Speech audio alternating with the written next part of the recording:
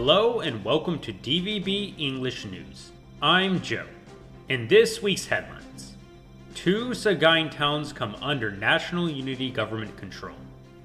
Beijing acknowledges Chinese killed in fighting along its border. The military claims recent fighting may fracture Myanmar. The UN Special Rapporteur for Human Rights calls for broader sanctions on the military. The National Unity Government, or NUG, claimed that the People's Defense Force has seized control of several towns in Sagaing since Monday. The NUG Ministry of Defense stated that the PDF seized control of Kowloon on November 6th. It is located in northern Sagaing near Kachin and Shan states. Over 50,000 people in the town have become displaced due to the fighting. 10 bodies were recovered.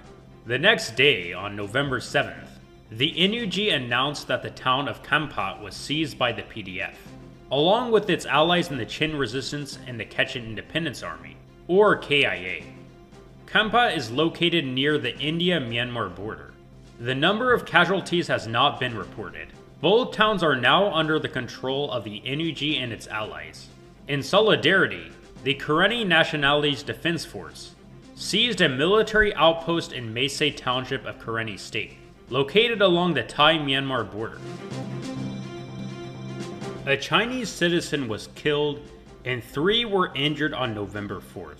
An unnamed source from the military's air defense forces said that it conducted airstrikes on Liza, but the shells landed inside China. The source added that Naypyidaw apologized to Beijing during a meeting. Liza is the KIA headquarters and is located on the China-Myanmar border. China's Foreign Ministry spokesperson Wang Wenbin said that Beijing expressed strong dissatisfaction with the fighting in northern Shan state.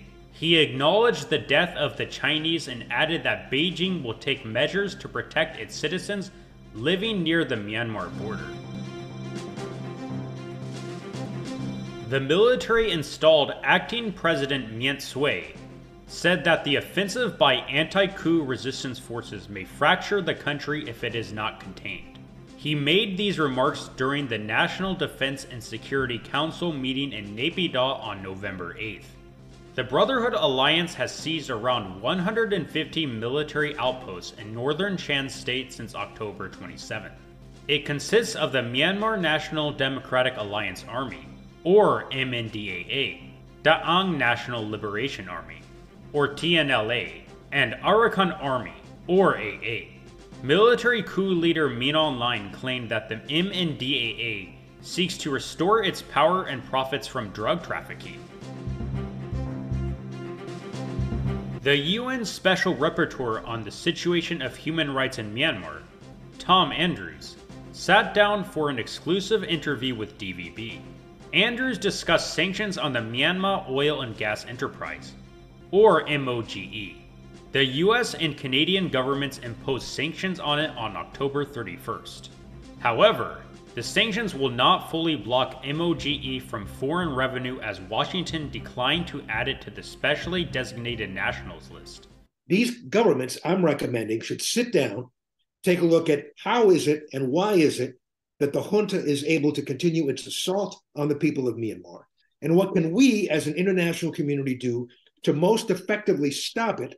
And then let's work together as a coherent whole, all of us, to take those actions that will stop the junta from continuing these attacks. So we're getting closer to this. These are steps in the right direction, but we need stronger steps. We need broader sanctions. We need more countries enforcing more sanctions. We need a coordinated, and we need to have strong enforcement. I think that's the other key. Sanctions without enforcement are not sanctions. And there's a long way to go, I think, to the kind of enforcement that I think is necessary. So a step in the right direction, many more steps to go. That was Tom Andrews, the UN Special Rapporteur on the situation of human rights in Myanmar. And that's all for this week's headlines. I'm Joe. Stay tuned to DVB English News on Facebook, YouTube, X, Instagram, Threads, and TikTok. Follow us on Spotify, YouTube Music, Apple, and Google Podcasts. We're available wherever you get your podcasts. Thanks for listening.